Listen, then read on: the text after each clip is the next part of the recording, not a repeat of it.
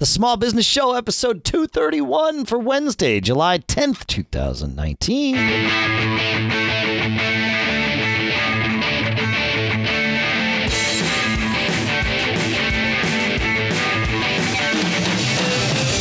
Greetings, folks, and welcome to the Small Business Show here at businessshow.co, the show that is, you know, BFA, small business.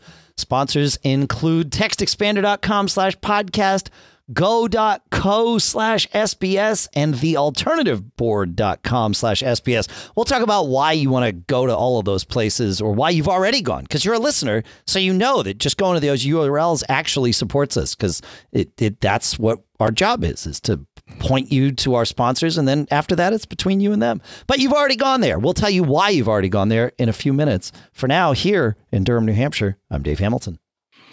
And out on the shaky West Coast, I'm Shannon Jean. How are you? I'm good, man. Yeah, we've had thunderstorms here, but you've had far worse out there, or at least south of you, right? Yeah, far enough away. I was up in Tahoe last weekend, with family for the great Freedom Fest that we have up there.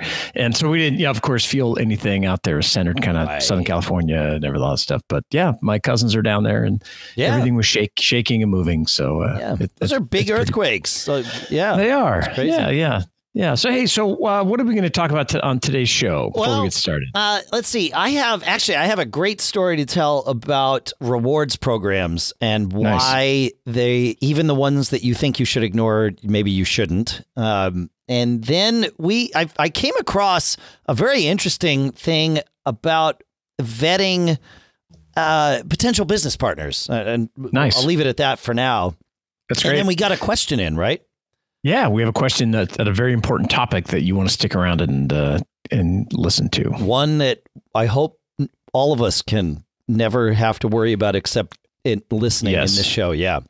That's correct. Sure. But first, our first sponsor is Text Expander at textexpander.com/podcast. That's where you go to get 20% off of your first year for this fantastic app/service. Shannon and I both love this. We couldn't run our businesses without it. What Text Expander does is, from a big picture, it gives your productivity a boost by taking all of those things that you type over and over again, or go and copy from somewhere and paste and tweak. Text Expander takes care of that process for you. You put all your text right in there, your snippets, your customer service responses. Doesn't matter if they're long, short, could be an address, could be an email address, a phone number. The things that you type all the time that you need to make sure you get right, you put them into Text Expander, and then you invoke them by either clicking or typing a short bit of text, and out they come. And boom, now you've got it. You don't have to dig into your email to find the last time you sent that customer service response. No, you've got it in Text Expander. It's exactly how you need it, and you've already vetted it, so you don't have to proofread when you send out every email. It's awesome. And you can sync these amongst your devices and all the devices of your team members. Fantastic. And like I said, you visit textexpander.com/podcast to get 20% off your first year. It's awesome. Just go. Textexpander.com/podcast. Our thanks to Text Expander for sponsoring this episode. All right. Yeah. If there's one thing you want to do today to improve your business other than listening to this show, is go sign up for Text Expander. It'll change your life. I agree. It's awesome. Yeah. It's awesome. Cool. All right. I had I go to CES every year. Okay. Out in Las Vegas. And I'm not a gambler. I don't. You are a gambler, but just not in the casino, I would argue. That's fair. Yeah, I take far more calculated risks than putting money on blackjack tables and things like that. Absolutely. Right. Yeah. I just don't. You know what? It's funny. I don't find gambling fun because I start thinking about it like a business. And I suppose if I did it as my business, that would be different. But it as a source of just entertainment, I don't find it fun. So because of that, I've never thought to join the rewards program at the hotel where I normally stay, which is the Mirage. Happens to be one of the MGM hotels. So, it's in that big group of lots of hotels in Vegas and beyond. For whatever reason, a couple of years ago, I joined their rewards program. I thought, well, I'm here. I join every other rewards program. Why haven't I joined this one? So I joined it. and told them to put my CES rooms. It turns out that, because I bought a room for one of my staffers or whatever, I also got points for their room. And then we took the kids to Vegas last summer, and I looked, and this was only after having stayed for like 4 or 5 nights, maybe 10 nights, right? 5 nights each. So I had booked 10 nights at this room. That's the only thing I had on my rewards program. I booked our summer rooms 2 weeks after I got back from CES. So that was the only thing on there. And I saved probably 30% on our rooms for the summer. Wow. Which was pretty good. Now, rooms in the summer in Vegas are cheap anyway, but I saved another 30%. So that was good. And then when we got back from CES this year, I thought, they haven't opened up the official CES block of hotels yet, right? So I can't book for next year, but can I? I booked my room over the summer just on the Mirage's website. Can I go and do this? So I log in my MLife account. Well, now I'm like another tier up because I've stayed several times. And I looked and it was like, okay, well, this is interesting. When we stayed over the summer, I was going to get 2 hotel rooms for the kids. 1 hotel room for the kids, 1 hotel room for us. The kids are too big to try and share a room. And it's fine. Or the kids can share a room, but just not the 4 of us share a room. Correct. And like I said, rooms are cheap anyway, so it was fine. And I was going to book 2 rooms, and then I thought, well, what about a 2-bedroom suite? What's the difference for whatever the 4 nights that we were there? It turned out it was about $150 more total last summer to book a 2-bedroom suite instead of 2 separate rooms. And that, of course, gets you a living room, a much nicer setup. Yeah. I mean, it's way better. So I did that. And I looked at the same thing for CES. And it was the same deal. It was a little bit more expensive because they know they can overprice the rooms at the beginning of January. But the sort of the delta was the same. I could book 2 rooms or a 2-bedroom suite. And so I always book 4 rooms for CES, even though if I don't use them all. So I booked 2 2-bedroom suites at CES. And again, there was some discount. Now, I figured when CES announced their room packages, they would be less, and we would cancel these suites that I booked and just book regular hotel rooms, whatever it was. But I had them in the bank, ready to go. Well, CES's rooms came out last week, man, and they were 50% more than what I would have paid through my system. Wow. Yeah. And so I'm sticking with the suites, obviously, because, why not? And so that's what I'm doing. And none of this would have happened if I didn't join that rewards program.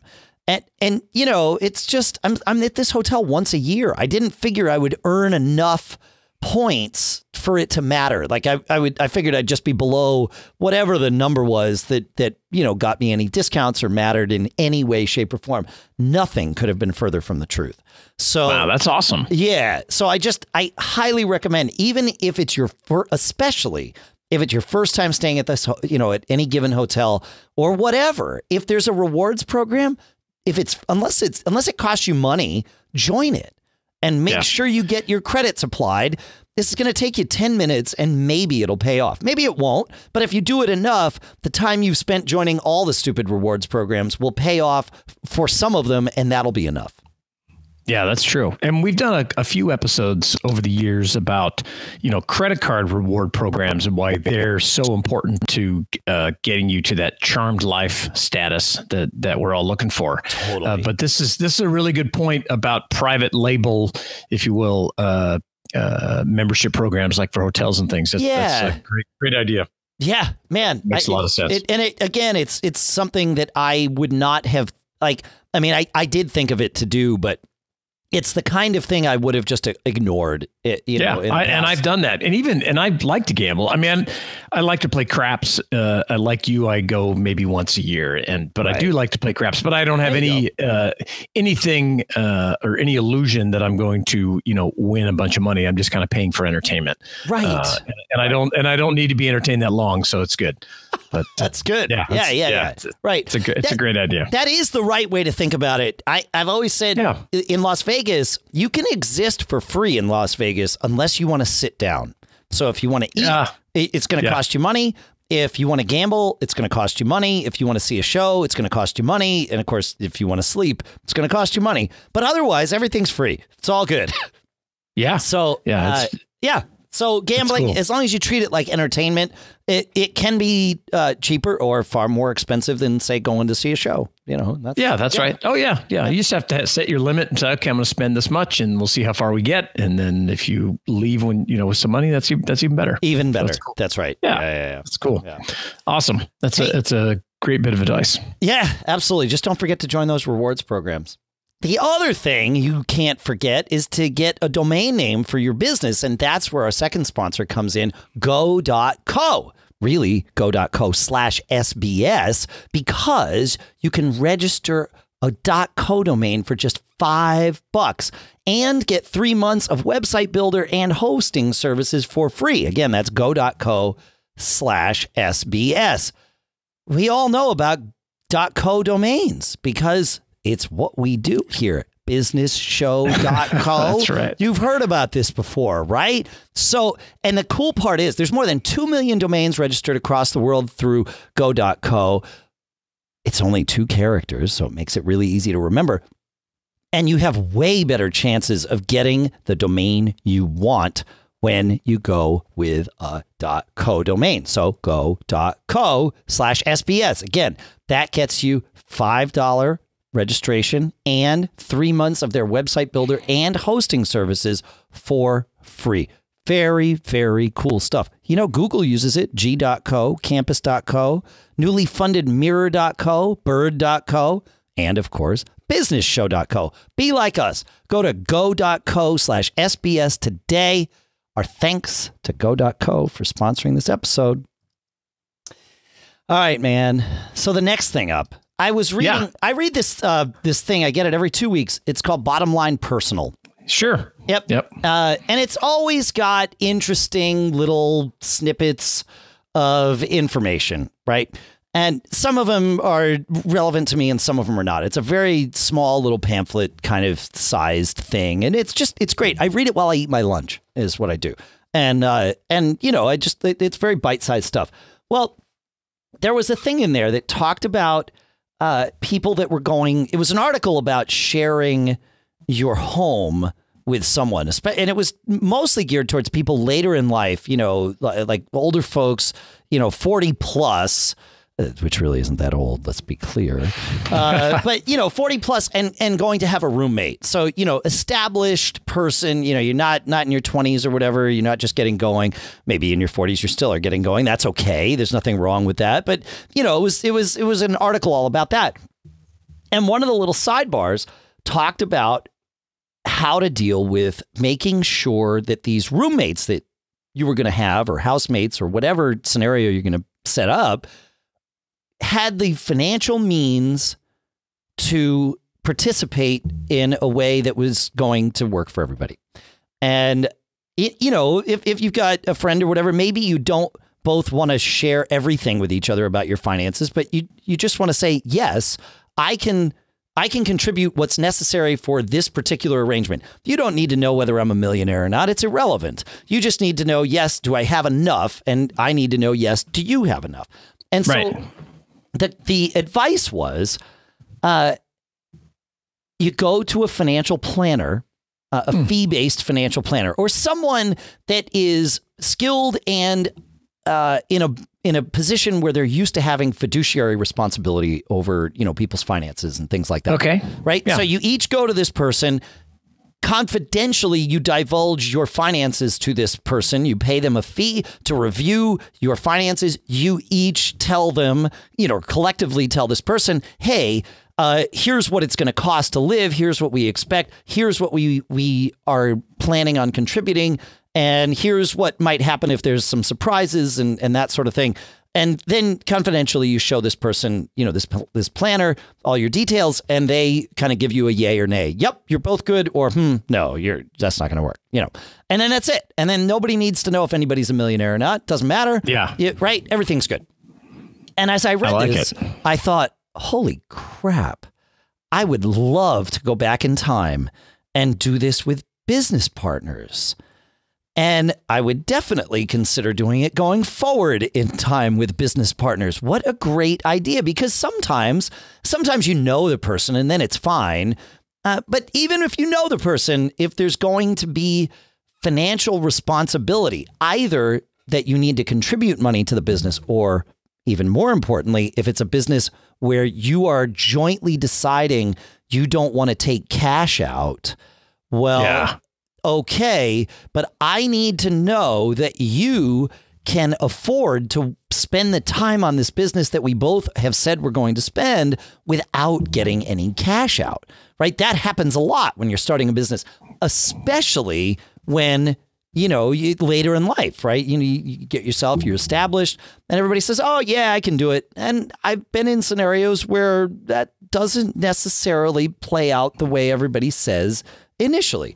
I've also been in scenarios where everybody says, yeah, no, this is a cash cow. We need to take cash out. The first distribution needs to happen within X number of months. Otherwise, I can't do this. That's fine, too. There's nothing wrong with that. Yeah, just as long as you know what you're getting into. Yeah, right? It's just managing expectations and getting everybody on the same page. So this is one of those things that as soon as I saw this idea, it's like, you'd pay somebody a couple $100 at most, right? To review the information. Actually, it probably would be $200 or $300 is what I would guess.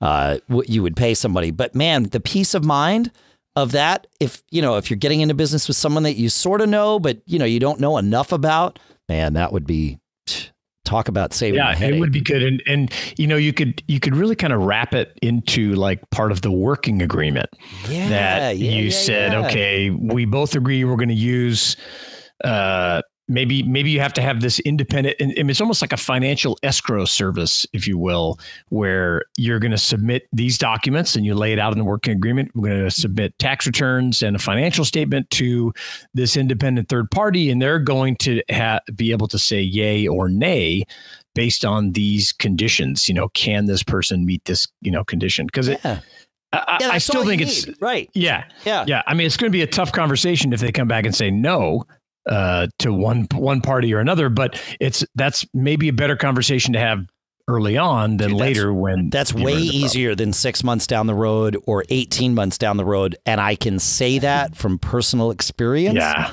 And I'd rather not talk about it any more than that.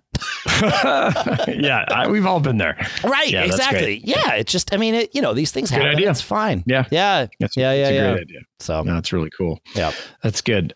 So we have a listener question here today on a really important topic. Do you want to jump into that at first? Do you want to do our ask the question. Okay, great. Ask the question, then I'll talk about our final sponsor. Perfect. Okay, so we got a great question during the past week from Ronnie S. And you can send in questions, feedback@businessshow.co. We'd love to hear and try to help you any way we can. So Ronnie writes, did you say feedback@businessshow.co? Is that right? I did. Okay, I did say that. I'm just making sure. Yep. Feedback@businessshow.co. Perfect. So Ronnie writes, first, thanks for doing the show each week. I've learned a lot, and we've put into practice many of the techniques you've discussed. That's awesome. Thank you. My question: we are a small company, less than 8 employees. I'm concerned about making sure we don't have any issues with sexual harassment. Since we're small, we all work closely together, and I'm worried that if we don't address the issue before it happens, it could be a big problem down the road. Any suggestions for the best way to handle this type of situation? Okay. That's a great question. That's a great question. And, one place you could go to get an answer for this is our next sponsor, which is the Alternative Board at thealternativeboard.com/SBS. The idea behind the Alternative Board is you're running your business, you're alone, right? You don't necessarily have a board of directors that aren't in the day-to-day operations of your business, but, there to answer questions, there to guide you. That's what the Alternative Board is about. A group of people, what they do is they put together up to 10 local non-competing business leaders. You get together each month, plus you get one-on-one business coaching. But when you get together with these folks, you can talk about things like, what are you folks doing about sexual harassment? What are you folks doing about how to manage your teams or marketing your business or hiring or resources? And because they're local, they might have some geographically direct advice for you. And that's fantastic. It really makes a difference when you can go and talk with other people about not only your business, but their businesses. Hearing what other problems people have might help guide you. You might be able to help guide them. It's a fantastic idea. And the alternative board, or like they like to call it, TAB, is a great resource. So you got to go check this out. And again, there's a special URL so that they know we sent you. Go to thealternativeboard.com/SBS today. Find out if there's a TAB board seat available in your area. It's really quick to do and there's nothing to lose. Thealternativeboard.com/SBS. And our thanks to the Alternative Board for sponsoring this episode. All right, man. So how do we answer this question? Yeah. So Ronnie is, worried about a harassment situation that might come up, and do they need to have some sort of policy in place? And in fact, you do need to have some policy in place. Now, on a federal level, it's 15 or more employees. You're required to have a formal policy, but you need to also check with your state, because states like California, no surprise, you need to have a policy if you have one employee. No and kidding. And I would actually suggest that having this is a good thing to have as kind of part of your employee manual. If it's not already in there, and if you don't have an employee manual, there's some great resources. You can just, search online for that. There's some free resources and there's some paid ones, but you're better off just having some kind of policy. But, I would say the first thing you need to do is learn yourself about exactly what constitutes harassment. And, up on the U.S. Equal Employment Opportunity Commission on their website, they have a really nice, very succinct, which is surprising to me for a government agency, that they just have some bullet points. This is harassment.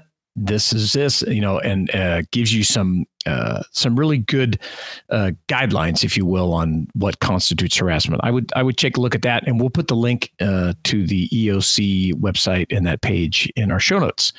And the other thing they have up there on the EOC website is a great like a Q&A, if you will, to help you learn more about it, how to, what to look for and different things. And I would suggest you take a look at that. Once you've educated yourself a little bit, you do need to implement some kind of anti-harassment policy. And so you want to establish one, and we'll link to, there's some great templates online that you can fill out based on your business. Most of them are free. Again, there's some fancier ones as part of manuals that you can pay for, but you're required to establish a policy, distribute it, and enforce it at your business. And I think it's great to have on the books. I don't think you need to, it's not something you need to talk about every day, but it does need to be there as a resource for your employees. And I think as I was looking in and doing some research for Ronnie's question, one of the things that really stuck out to me is that perhaps the most important aspect of it is you have to set up a procedure for how to make a complaint so that someone would be comfortable, right? It's not enough. You just have this policy and this, but what do you do? Who do you talk to? Where do you go and to know that, this is really going to be taken seriously, and I can go here and I can feel protected, and again, props to the EOC. They really point out a lot of interesting things. It's like, it doesn't necessarily have to be between opposite sexes to have, that harassment. It could, there's just so many little nuances to it that it's definitely worth your time reading. It's true. Have you ever had to deal with anything like this? I have had to deal with things like this. We had a UPS driver that it wasn't any one of my own employees, but it was a UPS driver that was harassing, one of our warehouse workers. Sure. And it was interesting to see how quickly and serious it was taken by UPS. And, needless to say, we never saw that driver again. Right. I had this issue. Thankfully, I caught it before a complaint was ever lodged, which that's great. Yeah. Right. But to your point, it was a very strange thing. It took me a little while to realize there was a recurring thing that was happening, and it made me uncomfortable each time, but I couldn't put my finger on why, right away. It was just like, well, people are weird, and I'm in the tech business, and we have people that are, their social graces aren't honed say a salesperson's would, right? Oh, of course. It's just how it is, and it's totally fine. We're all weird. Yes. It's great. And, you work with people for a long time. We tend to keep our employees for a very long time. So, you learn more about people as time goes by, just in a normal way. Yep. And there was this one person, a guy, who would often at our staff meetings say things to other guys. Now, the guy who would say things is, at least on the surface, a straight guy. I mean, I don't know more details than that, but, based on the things that he shared, one would assume he was straight, but whatever, fine. He would say things to other guys like, oh, that shirt looks really nice on you. Or I like the way you have your hair today. Or, that beard makes you look good. And I started it just rubbed me the wrong way. And it wasn't, he would say these things to me sometimes, but other people as well. And every time it was like, huh. And then I stopped and thought about it. And I thought, if he said to a woman here, that shirt looks really good on you today, same thing that he said to a guy, he would never have said that to a woman, because he would have seen that as potentially, crossing the line into sexual harassment, right? Whatever, for whatever reason. Yeah. And it hit me. I was like, wait a minute, there's no reason that this is gender specific, right? It doesn't matter. Doesn't matter. It doesn't matter. And so I took him aside and I'm like, hey, I think this might be like, no one's reported it. I just want to head it off at the pass. So I'm telling you, I think this might cross into that area and I need you to stop, And Good as soon as I said it to him, he was like, oh, you're totally right. Like I never thought about it that way. And it's like, no, I get it. It took me a while to think about it that way too, Yeah. But it is something that it made me feel uncomfortable.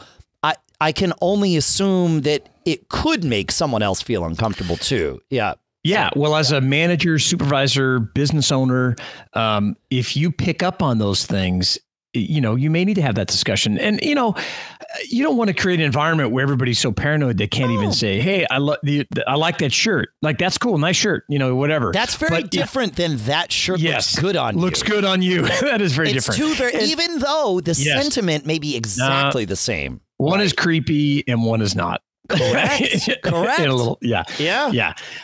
And one of the things again that I was shocked to see up on the Equal Employment Opportunity website is that in order for it to be considered harassment, it seems very basic, but it says the harasser's conduct must be unwelcome. Yeah. Oh, isn't that interesting? Oh my God. Yes. Why do they have that on there? I don't know. That seems like the worst thing in today's climate. Oh, I would agree. And I saw this and I said, well, I guess it kind of makes sense, right? Because you're trying to set some standards to where people can still be, humans and friendly. And yes, over time, you kind of create this tight knit culture, hopefully, that is focused on succeeding and people enjoy it and that kind of stuff. And being able to say, hey, today is a good idea. Hey, Shannon, your mic just cut out in a really I noticed way. that. Okay. I noticed that. We're good? back though, right? I think everything's fine. good. Yeah. It's all good. So I always struggle with, I'm very complimentary, and it is on how in the framing of how you say it. Yes. And I like your new haircut, something like that. Great. And we should be able to compliment each other. But if you say, I like your new haircut, and you see somebody kind of cringe or look uncomfortable, or someone mentions to you, hey man, I wouldn't say that to that person. you need to stop. Then you just need to stop. Yeah, right. Just And don't take it personally. Don't get defensive about it. And you as the manager, owner, employer, when you deliver these things to people, especially if in the scenario I had, if you notice it before a problem is on the table, but even if a problem is on the table, it's best if you can deliver this correction in a way that is not adversarial. Right. Correct. Yeah, that's really important. I need you. It's that concept of, are you across the desk from each other or are you next to each other? And I don't necessarily mean that physically, but that body language means a lot here. You're just like, hey, there's a thing, that we have to be really hypersensitive to this sexual harassment thing these days. And I'm in agreement with that. I think you are too. Yes. So look, I need you to look at this in that light. I need you to look at a comment like this. And as I explained in my scenarios, I explained this to this guy. It was like, now let's replace, Tim with Tina. Would you say the same thing? And he's like, oh, no. And I didn't have to go any further. He's like, whoa, I never thought about it that way. Yeah, it's a great example. Great. Yeah. No problem. And I was bringing it to him, but he decided on his own that this was the right course of action, to curb this. And it was like, great. Awesome. Yeah, that's good. Yeah, it's way better. I think the real important takeaway here for all of this is having a very open and strong communication system in place in your company. It's true. And that is going to be critically important for both sides, where if you have to mention something to somebody like you were just describing, Dave, or if someone's uncomfortable about the way they're being treated or things are being said, they need to have that clear, concise channel to mention it. Because often I think that people are like, well, I don't want to get this person in trouble. Right. And or whatever it is. But if you have this, a clear policy, you've talked about it and be like, hey, everyone, if anybody's uncomfortable, this is how you do it. Just come talk about it. We're going to get to the bottom of it. I would say that it would also be beneficial if you had some sexual harassment training, and we'll put some links in the show notes. And there are some online courses you can take, and you can have your employees take. They're like, I found some from $20-$30, could be the best money you'll ever spend. But check them out. We don't recommend them because we don't have a lot of, further details about them, but they're available online. And we will link to the EOC website, some other articles that talk about how to create a policy and the things that need to have in there, and some templates and things. But that communication is crucial for every aspect of it. And, that is very important. The conduit to where somebody can come to, and also that you can, reach out and speak to someone if you see a potential problem. Yeah. It's good. Yeah. People need to feel comfortable talking no matter what. Yeah. Absolutely. Yep. Absolutely. And, I will share a story. You mentioned that if you've ever had this happen before. And I had a business partner very early on in my career. Great guy, super smart, but not very smart when it came to this kind of thing. And used to send around inappropriate emails that, he thought it was okay just because he was sending it to the guys. Sure. Right. And even though I talked to him and said, listen, you can't do it. He just didn't see a problem with it. So I went and I talked to our attorney because, this business was growing very fast and I didn't want to have any problems. So not only did we implement some kind of procedure, sat this guy down, especially as an owner, you don't have to pull any punches, right? You're like, no, look, you shouldn't have to. That's right. Yeah, you can't do it. But we also, because he didn't quite even grok what was going on. We got a sexual harassment insurance policy, which was surprisingly not that expensive, because my attorney said, hey, if you get a claim over this, you're going to pay $100,000, like no matter what, instantly. Wow. It's going to cost you $100,000 because some other attorney's going to sue you. You're going to have to either settle or we're going to fight it and this kind of thing. And he's like, you might as well get this policy. And it wasn't that. It was actually through Lloyd's of London. Oh, no kidding. It was not. Yeah. Huh. Yeah. It was not that expensive compared to everything. I think it may have been, I don't know. I think it was less than $1,000 a year. And so I thought it was a good investment at the time. And, I'm no longer business partners with that guy, and I don't know if he's still doing that, but it was really interesting to me that when I described why it was a bad thing, he's like, well, I'm only sending it to the dudes. And we were young, we were like in our early 20s. Yeah. And fast growing. And I was like, no. And email, I'm an old man now. So email was like, everybody had email at their desk. It was kind of new. And I said, hey, we're responsible for this stuff. And he's like, well, it's no big deal. I say, it is a big deal. So anyway, could be, nothing. Yeah, it isn't until it is. That's right. Yeah. Yeah. And you could easily have that case, a sexual harassment claim filed against you by one of the so-called dudes that you're sending it out to. The guy, of course, if they're offended by some offensive thing that somebody sends out. Yeah. Yeah. It's like, hey man, this is not funny. You want to laugh about this in your private life or joke around. You can't send these kind of things out. I committed that indiscretion when I was actually at Citibank. Back in must have been the early 90s. Again, email was new. I was the tech guy, but had people that were older than me that I worked for and worked with and all this stuff. And for whatever reason, I thought it was a good idea. That whole John Wayne Bobbitt thing was going around and the pictures came out. For whatever reason, I thought it was a good idea to share these pictures. Oh, yeah. Oh, my gosh. What a terrible idea it was. Now, thankfully, I sent it to the 3 or 4 people, maybe it was 5 or 6, that I worked with. And one woman came to me and she was like, this is not okay. You cannot send this to me. Now, she was cool about it. She was older than me, like by probably 20 years. She had seen it all. She had been in business. She was tough as nails. And she loved the work that I did. Like, definitely, we had respect for each other. But she was like, this is not who you want to be. And I was like, good for her. What? Yeah. You are educating you. Yeah, she schooled me for sure. Yeah. In fact, even telling the story hurts a little bit. But that, it was a good lesson. It's a good scar to have. It was like, oh, yes, right. Yeah. She was totally right. I couldn't say, no, it's fine, because it wasn't fine. It was just a stupid thing that I did. I was like, okay, yep, all right. Yeah, for sure. So, Ronnie, we really appreciate you sharing that because it gives a great topic to discuss here. And these kind of things are really important. You want everybody to feel comfortable. You want to have great communication in your company. That's how you build a great culture. And, those people they're the critical part of your business. They make everything happen. So you want to keep an eye out for them. Sure. Way. And we'll put some really good links in the show notes.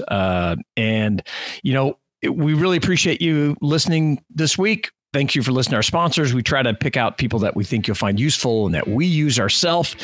If you'd like to help the show out, go to businessshow.co/review and click the link up there and go leave us a review. That helps other people learn about us, and we would appreciate it. Absolutely. Thanks so much. Again, links for our sponsors, textexpander.com/podcast, thealternativeboard.com/SBS, go.co/SBS, and like Shannon said, businessshow.co/reviews. We'll take care of that. We would love to see your reviews. It really means a lot, and really helps us too. So please do that. And awesome. Yeah, that's it. We'll I guess we'll see you next time. See you next week. Thanks, everybody. That's it.